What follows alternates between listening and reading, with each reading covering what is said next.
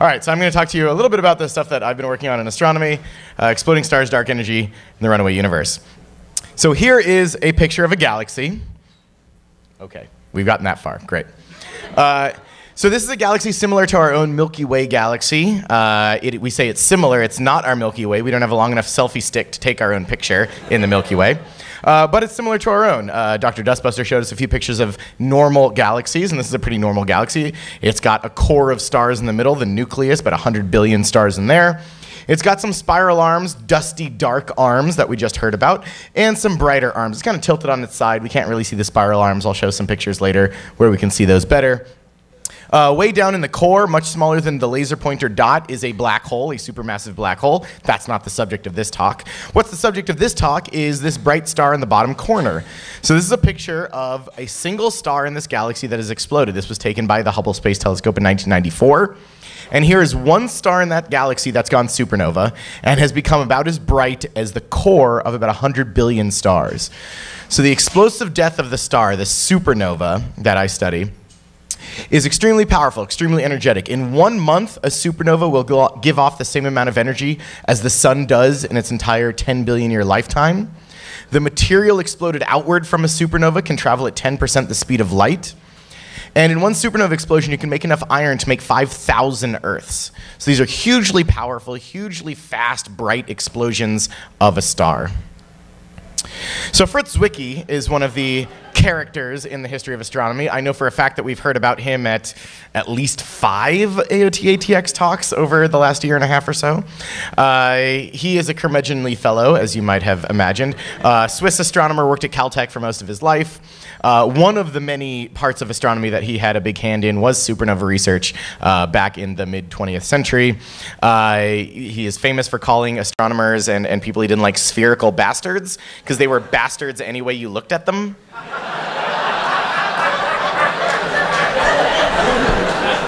So as I said, one of the topics that he worked on a lot was supernova. He was sort of one of the fathers of modern supernova observations. He coined the phrase supernova.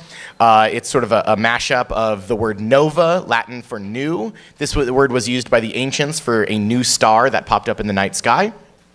He added the prefix super to denote these very powerful explosive deaths of a star, as opposed to the smaller cousins, the classical nova, which I will not talk about today. And so humanity has been seeing supernovae for thousands of years, basically as long as recorded history and probably longer. And we have some records of them. Here is a famous picture from the Hubble Space Telescope. This is the amateur astronomers, which nebula? Crab Nebula, yeah, a lot of people around there know it. So this is the Crab Nebula in the constellation of Taurus. This is a supernova remnant, so a star explodes, it blasts out material very fast. That material will run into the stuff, the dust and the gas between stars, minding its own business, smacks into it, heats up, lights up, and we get a supernova remnant. And so this remnant, the Crab Nebula supernova remnant, is what's left over from a star that exploded in the year 1054. So there was a supernova about 1,000 years ago, and this is what it looks like 1,000 years later from the Hubble Space Telescope. So the Crab supernova in the year 1054 was observed by basically every civilization in the Northern Hemisphere, Native American tribes in North America and Northern South America, astronomers in the Middle East and the Far East. And, you know, Europe was having some issues around the year 1054, but there might be some records. It's unclear exactly.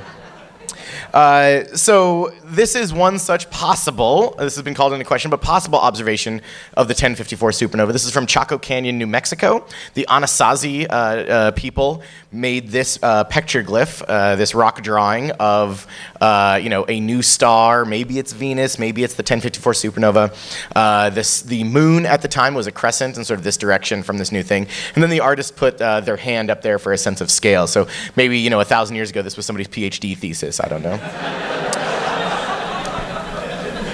So here's a time lapse from an amateur astronomer of a supernova going off. So again, this is an amateur astronomer, dark sight, relatively small telescope. Again, we have a spiral galaxy sort of tilted on its side. Not quite as pretty and detailed as the Hubble picture, but that's okay. It's just, you know, solid amateur astronomy. But, you know, about 3-4 months is what this time lapse is. So we have the core of stars in the middle, and we have a supernova that gets bright and then fades away. Gets bright over the span of about 2 weeks, fades away over the span of maybe 3 months or so. And that's pretty typical for most supernovas. supernovae we study. These are the supernovae outside of our own galaxy that we study. Some of the remnants, like the crab, are in our own Milky Way. We sometimes can observe those in the nearest by galaxies. But basically my work and a lot of the supernova stuff, all the supernovae I'm going to talk about from the rest of the talk, are in other galaxies like this. And if the supernova is very close by, or it's a weird kind of supernova, we can observe it for longer, but sort of a few months is average. I've observed supernova older than myself, many decades old, but those are pretty rare cases. That's definitely not the norm. All right, there's two main ways to create a supernova. You have something that's 10 times or 8 times the mass of the sun or bigger, and it'll collapse on itself at the end of its life.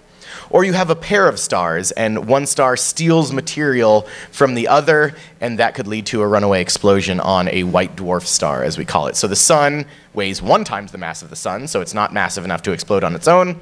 It also doesn't have a companion to steal material from, so the sun will never go supernova. But we do know quite a bit. I told you those are the 2 ways we can mainly get a supernova, and then we've done this pretty cool trick a few times. About a dozen times we've done this. We've taken very high-resolution, detailed images of a galaxy before the supernova went off. So 2005, a telescope in Chile took this picture. In 2008, a supernova went off in this vicinity right around here, hint where the yellow lines are pointing. And then in 2010, astronomers went back with the same telescope in Chile, took a picture, and that's what they saw. So one more time, 2005, there's a bunch of stars in a galaxy nearby. 2008, a supernova goes off. People observed it from the ground. People got observations of it all over the world. 2010, you go back, that star's disappeared.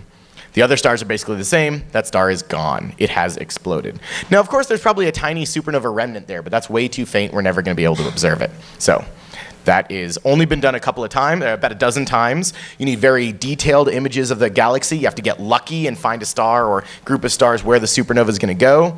So people are trying to do this. It's an ongoing field of research. Very tough to do, but pretty cool. All right, so back to this beautiful picture of our supernova in our nearby galaxy. So why should we care about supernovae? Aside from the fact that, you know, I studied them for well over a decade and up here talking about them, as we heard sort of in Dr. Dustbuster's talk, when we have a star explode, it blows out this material that can turn into dust and gas and jostle nearby clouds, and that's how we get new stars to form. And so you have the death of one star leading directly to the birth of new stars, very circle of life. Many of you know I'm a big Disney fan. You also make heavy elements. So elements up to iron are made inside stars but would be trapped if it weren't for a supernova. So things like carbon, oxygen, calcium, things we need for life, are blown out in supernova explosions and incorporated into new stars and planets. And things heavier than iron, gold, copper, etc., are made only naturally in supernova explosions themselves. So Carl Sagan used to say we're all made of star stuff, and it sounds very hippie, kumbaya, Berkeley style stuff, but it's literally true. The calcium in your bones, the oxygen we breathe, the iron in your blood was cooked up in a star, exploded outward in a supernova about 4 or 5 billion years ago, and then incorporated into the sun and the earth and eventually us. And we can use a certain kind of supernova, a type 1a supernova, to track the expansion of the universe, which I'll talk about in just a few minutes. And of course, big explosions are awesome. That's honestly how I got into this field in the first place. All right, how about a couple of stars that are going to go supernova soon-ish, with astronomer-ish on the end of that. One star is Betelgeuse. Many of us know and love Betelgeuse. You've got the 3 bright stars in Orion's belt, and it's the big orangey red star that's just above that. You can even see that from downtown Austin in the wintertime, I promise. Also, one of my favorite movies, but that's beside the point. So this star Betelgeuse is very big. It's a puffed up red supergiant, as we call it. So here's the size. This is an actual image of the star, one of the first and only stars that we can see the surface of beside the sun. So look how big it is. You plop it down where the sun is right now and it swallows the first few planets. This is a very big puffed up star. It weighs about 10 or 20 times the mass of the sun. So it will eventually collapse on itself and explode as a supernova at some point in the next, between tomorrow and 1,000 years from now. So in astronomy, that's a really small error bar. That's pretty good. But for you and me, that's maybe not so good. Not as accurate as one might want. So keep your eye out. My advisor at UT, Craig Wheeler, likes to tell his students, you know, go outside in the winter, take a look. If Betelgeuse is still there, great. If it's not, give him a phone call and we'll start writing papers. So keep an eye out for that. One thing I will point out is it's relatively close by, a couple hundred light years, I believe, but it will not burn off the atmosphere. It won't melt your face, Raiders of the Lost Ark style. It will not boil the oceans. It will be bright. It will be visible during the day if it's at the right time of year. It'll cast shadows at night. You'll be able to read by it. But it really won't do any damage. I'll have to go write a lot of papers, maybe get back out of data science, back into astronomy. We'll see. I don't know. Another pretty interesting star that is also going to go supernova in the near-ish future is Eta Carinae. Eta is just a Greek letter. Carinae means it is in the constellation of Carina, which is in the southern hemisphere, so we can't see it from Texas. This is a very interesting star. This was a star that was known to the ancients, known to European Western explorers when they went to the southern hemisphere. It's relatively bright. And then in 1843, it got really bright. Not quite supernova bright, but it got noticeably bright. And then about 10 years later, it faded away again. And so that was weird. Now we go back and take a picture, or a series of pictures with the Hubble Space Telescope, and this is what we get. This weird sort of hourglass peanut thing. We got a bright spot in the middle and there's red junk on the outside. So let's break this down. What's going on? So there's a big bright star in the center, maybe 100 or 200 times the mass of the sun, that is much smaller than a single pixel in that image. That's the star itself. For scale, this laser pointer dot, just the red dot, is the size of Neptune's orbit. So then we have these huge lobes of material. And so what astronomers did in the 90s and early aughts using Hubble and multiple Hubble images is they measured this distance from the center to the edge, and they could measure the speed that this bubble, these are bubbles expanding out into space, they could measure that speed. So we have speed, we have distance, speed is distance over time, do some algebra, solve for time, you get 150 years. In the great eruption of Eta Carinae in 1843, when it got very bright, it burped off these huge lobes of material, about 10 times the mass of the sun in these eruptions. And this is 100 or 200 times the mass of the sun's star. And we think this reddish, orangey stuff on the outside, that's a similar eruption maybe 20,000 years ago. So this thing has been in its death gurgles for 20,000 years. It is ready to blow. So again, this thing is going to go supernova at some point between tomorrow and 10,000 years from now.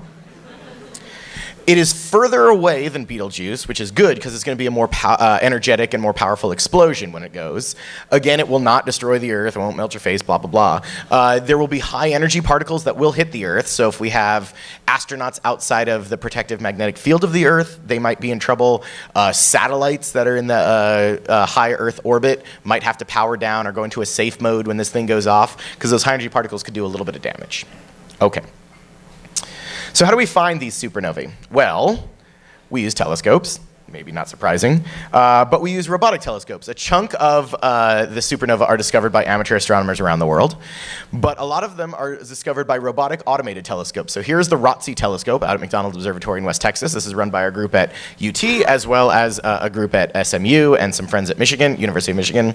And this is a robotic telescope. It just takes pictures every night. It knows when the weather is clear. It knows when it's dark. It lives in this little milk can. So it'll pop open its top at night when it's dark and clear, take pictures, and compare new pictures to old pictures. Just like your cell phone camera takes pictures, this thing takes pictures of the night sky of galaxies. And Dr. Dustbuster actually showed this picture on the left-hand side of a galaxy without a supernova. I have the same galaxy taking a picture of it with a supernova on the right-hand side. So what ROTC has to do is take these pictures and compare every dot in both pictures and look for a new bright dot, and maybe that new bright dot is a supernova. So this one is kind of easy because the supernova is pretty bright, but there are a lot of dots, so that makes it harder. Sometimes the supernova is faint and it's hard, sometimes a lot of dots and it's hard. I see a few people pointing, so I can move on. There it is. So this was a supernova discovered in 2011 in this beautiful face-on galaxy. Again, we see the core of stars, these beautiful spiral arms, these dark chunks that are due to dust that Dr. Dustbuster just talked about. All right, so I'm going to take a quick aside and show some vacation photos because, you know, I'm up here, I get to do what I want. So where did I get a lot of the data that I worked on over the last decade or so in supernova research? One of the places I got data was from this pair of telescopes, which I know the astronomers in the room are familiar with. Anybody know which telescopes these are? Keck, yeah, my AAS friends here know that one. This is the Keck telescopes, 10 meters or 30 feet across. The main mirror is down here, 30-foot diameter. These are on the top of the dormant volcano Mauna Kea on the big island of Hawaii. For scale, that's a full-size SUV, so these are pretty damn big. Two of the biggest optical telescopes in the world. Here's me, I've really been up to the top. just once. I will point out this picture was taken in August in Hawaii. That morning I was on the beach in board shorts and flip-flops. You drive up 14,000 feet and it gets freaking cold, even in Hawaii in August. I've got my official Keck Observatory ski jacket, jeans, hiking boots. It was chilly up there. Another telescope that is near and dear to many people's hearts in this room. Anybody recognize this guy? Hobby Eberly Telescope, the HET, slightly smaller than Keck, almost the exact same size nowadays, out at McDonald Observatory in West Texas. Also does a lot of supernova research. Recently came back online in some engineering and practicing mode with a new instrument, new setups, new mirrors, new cameras, all kinds of good stuff. And we are already getting supernova observations with the brand new HET upgraded, so that's awesome. And there's a picture of me and Dr. Paul Robertson, now at Penn State, former UT grad student in front. Here's the main mirror. It's almost horizontal, so it doesn't look quite as impressive, but this thing is just about 30 feet, a little over 30 feet across. And of course, the good old Hubble Space Telescope. Unfortunately, I don't have a picture of myself posing in front of this one. But I do like to remind people that this thing is the size of a school bus, and this also is used heavily for supernova research, among lots of other awesome research of people in this room. So Hubble can look at even further and fainter away objects than ROTC. And in fact, that's what was done in the late 90s. The Hubble Space Telescope and some of the biggest telescopes on the Earth were used to observe even further away supernova. So ROTC finds supernova that are a mere 200 million light years away. Whereas Hubble and some of the bigger telescopes on Earth down in Chile and out in Hawaii, they can find supernovae that are 1 billion light years away. So in 1997, this was the furthest, this is the record holder at that time, about 1 billion light years away.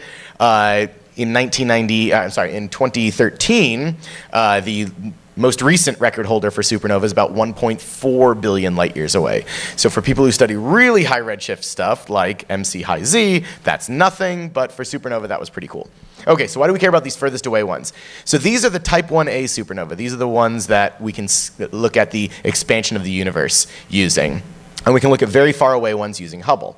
So why do we care what's going on here? So quick aside, the Hubble expansion. In the 1920s, Edwin Hubble and a bunch of other astronomers figured out that all galaxies are moving away from each other. The universe is expanding. So here is a picture of Hubble, the namesake of the Hubble Space Telescope, back in the good old days where you could smoke your pipe right at the telescope. They frown on that nowadays. You got to smoke your stuff in the control room, Edwin. Come on. Okay, so everything is moving away from each other. All galaxies are moving away from each other. The universe is expanding. All galaxies have mass. They have stars and dust, all those ingredients, and Pokemon that Dr. Dustbuster was talking about. And Newton told us that if you have stuff like Pokemon and dust, you're going to pull on each other through the force of gravity. And so all of this expansion is going to be pulling on each other. These galaxies are pulling on each other, and that should slow down the expansion with time. And so that's what these distant supernovae were set out to be measuring in the late 90s, this slowdown of the expansion. And what happened, many of you know the end of this story, but what was really weird, and they found out, was that for everything we knew about cosmology, the history of the universe, physics, astronomy, etc., these supernovae were indicating that the universe was expanding faster and faster every day. The universe's expansion was accelerating. That is weird. That is, you throw the laser pointer in the air instead of coming back into my hand, which I'm not going to do. Okay, I'll do it. Oh, I did it. So instead of coming back down, it zooms through the ceiling. That is effing weird. Why would that happen? We don't know. This is freaking bizarre. And this is what we've now termed dark energy. So this was discovered in like 97, 98. People thought supernova people were sort of, smoking something funny. Maybe they didn't know what they were talking about. Maybe supernova were just wrong. Since then, many other fields of astronomy, totally different, not involving supernovae, have since seen this accelerating expansion, measured a very similar amount of the accelerating expansion. And so in 2011, the Nobel Prize for Physics was awarded to these three fellas for the discovery of the accelerating expansion of the universe through observations of distant supernovae. I will quickly point out that I was just at a conference last week. Some of you see me on Facebook, saw that I was out on Easter Island, which was super amazing, for a supernova conference. Brian Schmidt was there. I would say decently good friend of mine. We were staying in the same cabin. That was cool. We drank a lot together. The other thing I like to point out about Brian is he owns a winery in Australia, and he gets his grad students and postdocs to pick grapes. And, it fluctuates year to year. So I've had the best of his wine that you can only get it in Australia. I've had the best of his wine that goes for like $100 a bottle, and I've had the like cooking version of the wine. So it goes through cycles. It is quite tasty. He's a great guy. The other two guys aren't bad, but Brian's awesome. All right, so the last bit I'll close here with is the composition of the universe. We don't know a lot about dark energy. Pro tip, if an astronomer says dark something, it means we don't know what the hell we're talking about.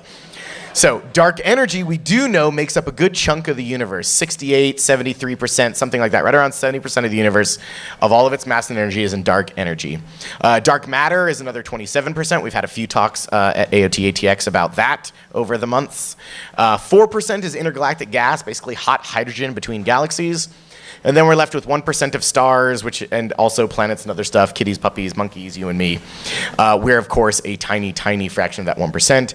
So at this point, you're probably pretty depressed and sad. We're a tiny, tiny sliver in this. But I will point out, and my PhD advisor, Alex Filipenko, likes to point this out too, as far as we know, of this whole pie chart, we're the only chunk that can sit here and stand here and drink beer and talk about it and think about it. So maybe that makes you feel better. And with that, I'll end and take questions. Thanks.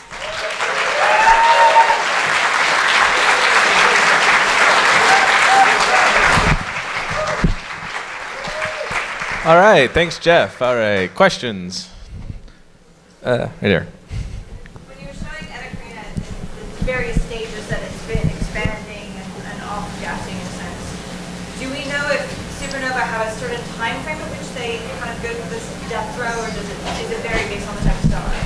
So the question was about Etacrina, the star with the big lobes and the sort of outer stuff and going through its death throes. And do we know if stars go through sort of similar time scale explosions or mini explosions or burping off versus when it explodes? And the answer is we think there's a range of, depending on what kind of star, how big it is, if there's two stars or just one, and what kind of stuff it's going to throw off. But the real answer is I'm currently working on it. I'm still finishing up a couple of papers. I've written a couple of papers on various kinds of stars and what they burp off and when. We have an observing program at McDonald's Observatory that's specifically looking for the time scale for various exploding stars and when they burp stuff off, because we will see that after the supernova explodes into that material it burped off. Yeah, right here. You talked about the hydrophobic turn off if there was that data Korean supernova happened. Will there actually be warming in the case of the Korean supernova? So the question was about will we get a warning for the Eta Carina supernova and like trying to turn off satellites and stuff. So the warnings that we will get from supernova, because they travel basically instantly from when the supernova explodes at the speed of light, will be neutrinos, slightly less than the speed of light, but pretty close. They get out very quickly after the explosion. So for the question about neutrino detection earlier, certain kinds of supernova do become bright in neutrinos, and we'll see those. Certain kinds of supernova will emit gravitational waves instantaneously from the explosion, and then they travel at the speed of light. So people are going to look for gravitational waves, which we've heard about many times over the last few months. So if we can detect those quickly, we will get a little bit of a warning. Certain kinds of supernova won't do that, and then the light will follow when it gets here. And so we will try to quickly turn everything off or put it into a safe mode before other more damaging stuff gets here. But yeah, it could be pretty close or no warning at all for certain kinds of explosions. Right here.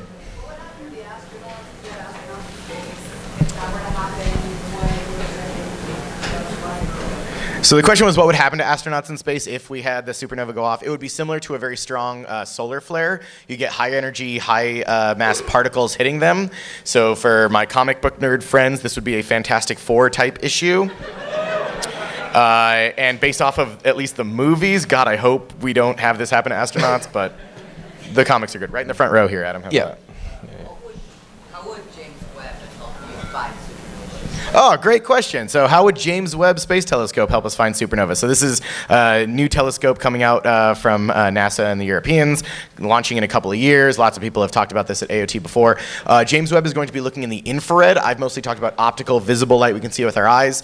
Infrared, slightly longer wavelength, but that means it's also going to be bigger than Hubble, and it'll see into the red, so we can see even further and farther away. So we're going to find even farther away supernova, even younger in the history of the universe.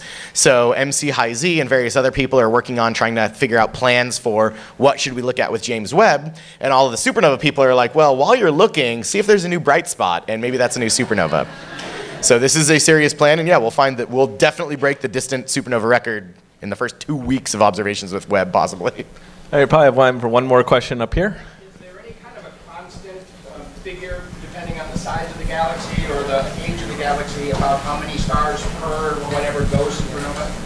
Great question. So the question was, is there a constant or a rate of stars going supernova? So supernova rates are a whole subfield of supernova work that I try to keep out of because the uncertainties are huge and it's a tough game. The number we like to throw around is, in the entire universe, there's about 10 supernova per second. Most of the time, we don't see them. They're too far away. We find maybe 10 to 20 each 24-hour period each day from Earth. So we're missing a lot of them, but that's because they're way far away. For a given galaxy, for a Milky Way-like galaxy, these sort of normal spiral galaxies like the one in the picture, like the one we live in, the number is about 1 per 100 years. 1 supernova per 100 years is the average that we like to kick around. All right, well, let's thank MC SuperDuperNova again. All right, so now we'll have a 20-minute intermission.